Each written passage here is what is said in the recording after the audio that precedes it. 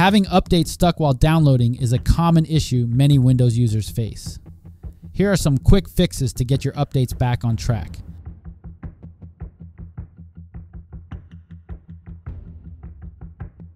Pause and resume.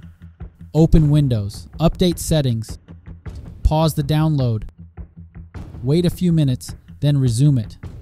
Pausing resets the update process and resume kicks it off from scratch. This simple trick works in many cases. Delete temporary files.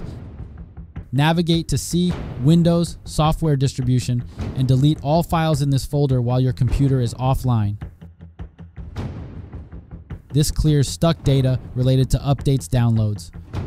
Restart and search for updates again. Stop Background Intelligent Transfer Service.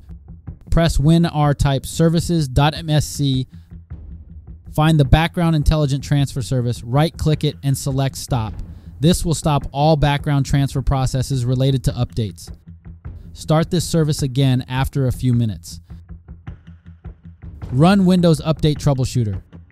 Go to Settings, System, Troubleshoot, Other Troubleshooters, Windows Update, then click Run.